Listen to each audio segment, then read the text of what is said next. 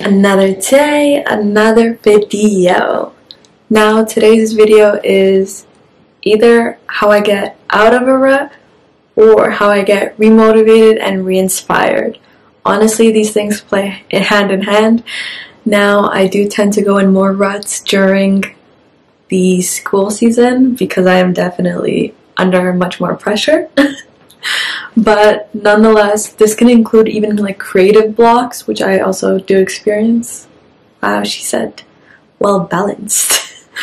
But it's just something that happens. Either you're denying it's not happening and then you blow up, or you just accept the fact you're in a rut and roll with the punches, because at this point that's all you can really do. But this is what I usually do, and it's kind of like a little routine I've got going down because it just happens so often. I don't know if I should be proud of that or not, but here we are. Hopefully this can help someone out there. Now the first thing is just go with it. It is a rut, or you are going through this time period for a reason. I've tried pushing back those things even when it comes to emotions, and usually what tends to happen is you bottle it up and then you explode, or you just keep pushing it back, and then you hit even a bigger blockade.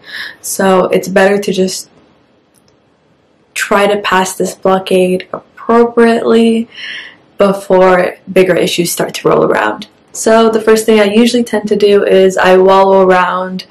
I allow it to happen. I just go through with the emotions, it doesn't look cute, but it happens. And then once I'm done, I say it's time to get up because this is not it. Then I do some reflecting. Now, personally in my life, what I find that helps is acknowledging what is current in my life, what is past in my life, and what I want my life to be. Now, I am a big dreamer. I love to dream, but I can be on the lazier side sometimes where I don't put into action. So what I will do is I will write down steps that I can do to achieve said goals. Now these goals might be 5 years in the future, but there's always something I can be doing right now to go towards it, and make it steps that are reasonable, not outrageous. Now, personally, I found that quality over quantity. Now, with being a big dreamer, I do sometimes get off track where I can dream about all these things that I can make happen, but I don't have the time, nor do I have the resources. So I want to be intentional where I'm putting my energy. So I only put a couple things that I know there are things I definitely want to achieve, and I know I can achieve for sure. Now, I'm not saying these can't be big things. Definitely 2 of them right now are very big things that I'm aspiring, but I am taking adequate steps to make that happen. So when it comes to a rut, I do find that for some people this might be manifesting, to other people this might be reflecting. For me, this might just be talking with faith. I just find that reconnecting and grounding yourself is a big thing that you should be doing during this time period, because I feel like when we're in ruts, or when we're feeling overwhelmed, we're just not feeling motivated, I feel like a lot of the times it's because we're not grounded, and this can look like a lot of things to a lot of people. For me, being grounded is, I know I have to go through this. Why am I going through this? And how can this help me go through anything in the future? Or how can I take this lesson and go to the next step? Does that make sense? Now, a big thing when it comes to quality over quantity is also relationships. Now, when I'm in ruts or when I'm not feeling motivated, I do look around me because I want the people around me to push me. I want the people around me to motivate me. I want to look at them and be like, I want that for myself. And I can say confidently, the people around me right now are people that I aspire to be, that I'm inspired by. It's very humbling to look at people who are doing great things for themselves, and even though it it might not be something I personally want for myself. Nonetheless, seeing the efforts they're putting, the work that they're putting in is inspiring. Like, it's just like, it puts me in awe sometimes. So I would definitely say, look at the people around you and see if they are people that you want to surround yourself with. Now, that's not to say that you shouldn't have friends that you can't hang out with, or you shouldn't have friends that you can't confide in, but maybe you don't really aspire to be them, or you're not inspired by them. But one way or another, you should be inspired by the people around you, because you don't have to be inspired by just what they're doing. For some people, it might be their emotional intelligence. For some people, it might be their spirituality. It can vary, but at the end of the day, I feel like the people around you should propel you in one way, shape, or form. Now, it doesn't have to be directly, it can be indirectly. It doesn't have to be in the sense where they're telling you should be doing this. It can just be them doing their thing and you just looking at that and being like, I want that. I want to be hardworking like that. And someone you can communicate with very well. These type of things it's very abstract because it looks different to each person. Now, for me, when I'm talking about these things, I want people who are in tune with their faith, who have high emotional intelligence, who are hardworking, driven. These are the people I want to be surrounded by, and I am. And another thing is, when it comes to quality over quantity with relationships, you can be lonely and be in a crowd of people that you call your friends, and you can also be alone without anyone around you. Now, I want you to really think about that. I've stumbled upon this recently, and it took me not only a minute, a couple of days to think about and really let it sink in. There were times where I've been surrounded by numerous people and I felt alone. And there are some times where I've been surrounded by numerous people and I felt lonely, and there are other times where I've been alone with my thoughts, and in both situations I didn't like either. And the way I've done it now is I definitely have a smaller group of people, but these are people that I can reach out to anytime. I know that they have my best interest at heart when they talk to me, when we communicate, when we hang out. It's very enjoyable. I'm very happy, and I still have days where I definitely feel alone, but that's something that's more within myself that I'm always working on, and it doesn't always have to do with the people around me. Does that make sense? So that is something that I found really interesting, and that's something I've picked up on recently. And when I'm going through times where I'm not feeling motivated or inspired, these type of things and going back to these people and talking with them actually re-inspires me or re-motivates me. So that's why I really want to highlight the quality over quantity, because it can apply to many aspects in your life. And I feel like we want more for ourselves, level up 2022. Now to the next one. So the next one is help people help you. Now this can look like, once again, it can come in many shapes and forms. This can go from a random act of kindness. Now, I work in a grocery store. I'm a customer service worker. I've seen so many people just do random acts of kindness, and it makes the person who's receiving it go into tears. It brings laughter, it brings joy, and even being a bystander, it literally makes my day watching these things. I can be having a horrible shift, and just one of these interactions will be the highlight of my day and the highlight of my shift. Now, I find personally when I'm involved in these acts of kindness, whether it's from the receiving end or from the giving end, one thing remains true is there is this sentiment and there's this happiness that stays with you.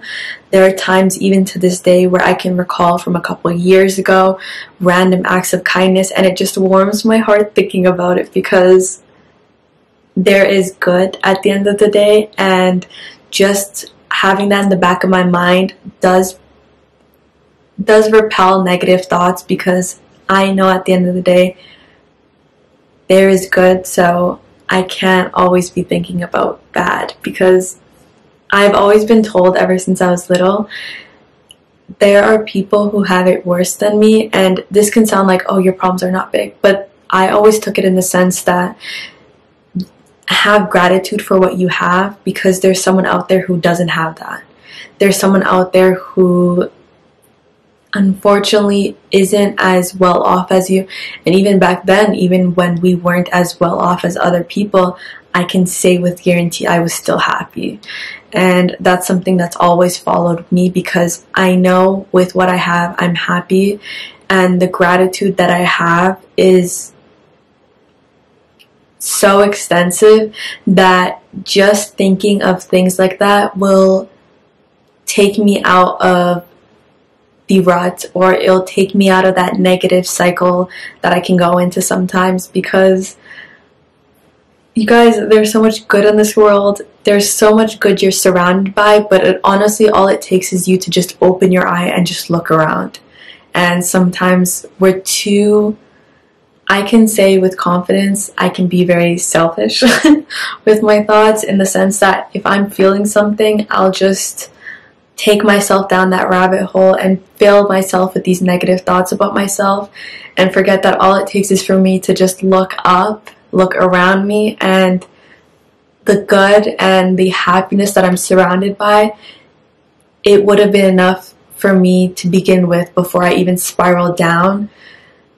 I don't know how to explain it, but when you look around and you see good and you see positivity, it's much easier for you to have positive thoughts and feel good.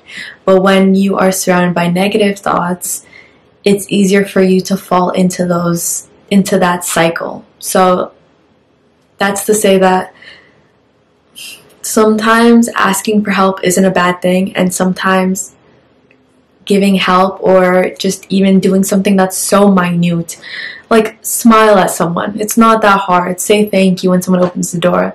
Like, I feel like nowadays it's so easy for us to dismiss these small actions that we're missing out on more just by doing that. Just by dismissing those things, we're missing out on an interaction that could have made our day.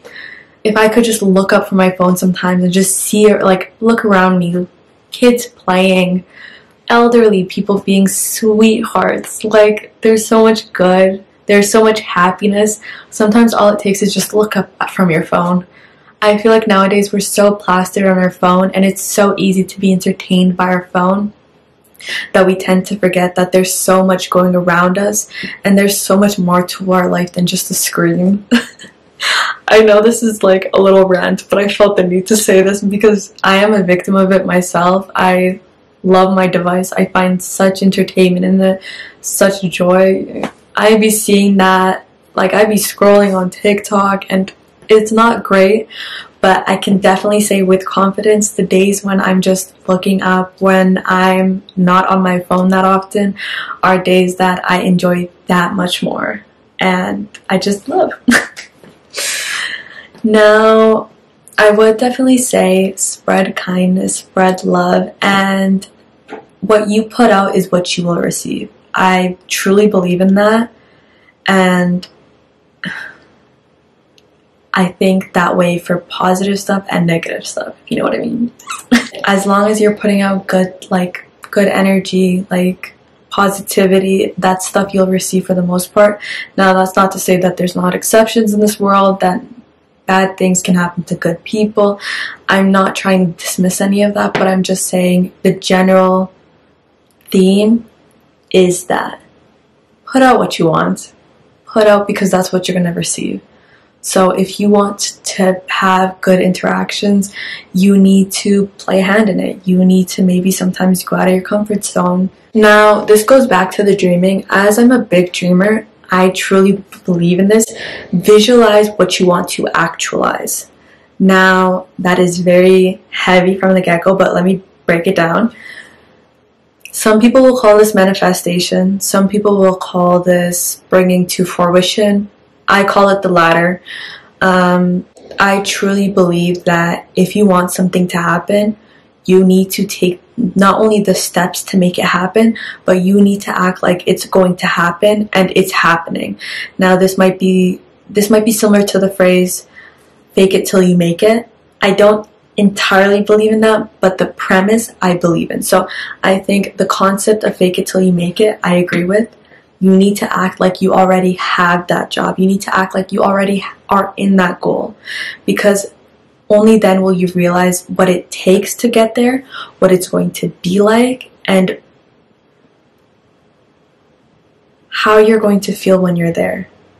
If you're doing that and you're not feeling happy, then it might be a sign that this might not be for you. If you're doing that and it's just there's something off about it, you might need to reflect and take a couple steps back and see why it looks like that. So that's what I mean when I say visualize what you want to actualize. It's more of laying out the base and then taking that base and rolling with it. This is not, oh, this might happen in a couple years, so let me just take the steps. No. You want to act like you're there because you want to see what it's going to look like, feel like, and you want to see what steps you're going to have to really take for you to get there.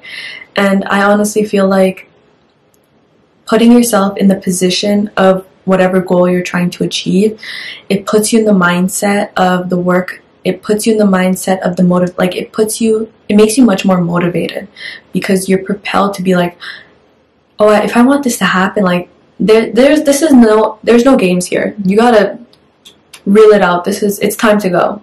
So I feel like for me, it definitely gets me out of like my laziness, and it also gets me out of just that dreaming aspect, because as I said before, it's easy for me to dream, and I do dream a lot, but I would say definitely my personal dilemma is it's easy for me to dream, but once it's time for me to actually put that into action, I'm not there, I'm gone. I don't like doing it. And unfortunately, it's been a cycle, and now that I've realized it, I'm definitely acknowledging the fact that I do it, and I'm working towards it. So anyone out there who's with me, I feel ya. You gotta start somewhere, okay? Now, when it comes to dreaming, I want to say this. No dream is too small. Now, I've been so blessed where I've literally seen my parents come from nothing and make everything. The fact that I'm standing in this house is amazing. We went from a small apartment to this. Now, I can say with confidence, from seeing how my mom's works, seeing how my dad's is, like seeing that is so inspiring. Seeing their work ethic, even like my friends, seeing their work ethic and seeing that they're trying to achieve their dreams is something I always talk about with a smile, because it gives me continued awe. They are like my biggest inspirations because I've grown up with it. I've seen that progression from when I was small to now at 20 years old, and seeing where I am, seeing where they are, where they've brought us to. And it's just, it's so awe-inspiring. So that is where no dream is too big comes from, because seeing all of that has made me realize that you can really reach for the stars. Like, you could really, if you wanted to. But are you taking the steps to do it? Now, it's great to dream, and I am a big fan of dreaming, but you need to have something. You can't just dream. And seeing them take the appropriate steps to take, seeing them make the fall, seeing them get up again, it's made me, like, it's so inspiring, because just thinking of that not only makes me smile, but a lot of times that's all it took for me to get out of my rut. That's all it took for me to get remotivated. Just taking those steps back and looking at my life and then seeing the progression from then to now. Like, it's just so crazy to me that how far that not only they've gone, they've taken us. It's just crazy. So that is where no dream is too big. I am a big fan of dreaming. I am a big person on planning thereof, and I have big goals. And you know what? I am not ashamed to say I know damn heck I'm gonna make most of it. With the exception of a few, because you know what? if it's not in God's plan, I'm not going to force it. If it's not in God's plan, it's not in God's plan, because I also believe in that. I'm very faith happy. Like, put a little realism in that, you know. This one has to be my favorite, and honestly, a lot of these tie into each other. Love, love is the last one. This is funny coming from someone who's single, you know. Cute, love, love. But this one can mean so much more. I can say with confidence, all the relationships I have now, whether it's family, friends, anyone, I love them. And I know for the most part they love me, and if they don't, they have to. There are no options. Once you get involved with me, there's no other.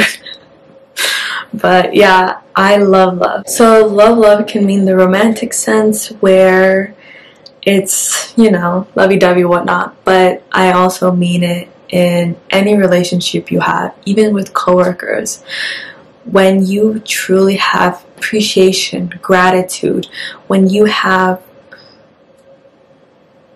respect, loyalty, like having those things propels any relationship you have to so many more levels. When you're more open with a person, I've learned last year and this year that being open with people can be times what makes or breaks a relationship, or what propels your relationship to new levels. Just love, love also means valuing the relationships you have. And it means appreciating what you have, appreciating the people around you, appreciating for who they are, not for who you want them to be, appreciating what they come with and what you come with in a relationship, appreciating what you give and take in relationships, appreciating everything. And it also means love yourself. Love, love doesn't only extend to the people around you, it also extends to yourself. Give yourself that pat on the shoulder. Give yourself that TLC, because you know what? You deserve it. You didn't do nothing today, you deserve the TLC. Because at the end of the day, we deserve it. Love, love is loving who you are, who you're going to become, and who you were. Because you have to acknowledge the past you to live the current you and to create the future you. Poet. But I have realized that the phrase love, love is what honestly has created the strongest bonds and built my confidence to no other. But I can say with confidence that all the people around me love me, and all the people around me I love. And I love myself, you know, I love where I am. I love this. I love the fact I'm doing this. It's a courage, y'all. But I love where I am right now. It might not be where I planned to be initially, but nonetheless, I'm here. I'm going to have fun. I'm going to enjoy it. I'm going to work through it. I'm going to acknowledge everything I have. And at the end of the day, a rut is a rut. It's just a period of time where you're not feeling your best, or it's a period of time where you just can't think. It's just a period of time. It's not going to be forever. And I can say times where I've been like down, or I've been lacking, not motivated, all it took was me to think about these things and genuinely reflect on it. And I've gotten out of it. I realized that having gratitude is what has brought my life the most happiness, because gratitude can go into so many levels. It can funnel into appreciation. It can funnel into love. It can funnel into honesty. It can funnel to self-love. Me running out of words to say. But yeah, that is what I would do if I was in a rut, and what I always do when I am in a rut. These do happen quite frequent, but with time I am better prepared, and I can say with the utmost confidence that this is what works for me now. This is what I do to get out of my ruts. This is what I do to re-inspire myself. That's probably not a word now that I think of it, but that's what I do to inspire myself again or motivate myself again. And I will continue to do it once I figure out something else, or once I find something else that works for me, then I'll add it in and I'll probably make a new video. But yeah, that's the video. So I hope you guys enjoyed it. And I do want to say that you're loved and you're you for a reason. A lot of times back in the day, I didn't appreciate who I was, and that would propel me into these ruts. It would propel me into this cycle of losing motivation much more easier. But you're going through what you're going through for a reason. You are the person you are for a reason. It's not always great to try to be someone else because you're not that other person.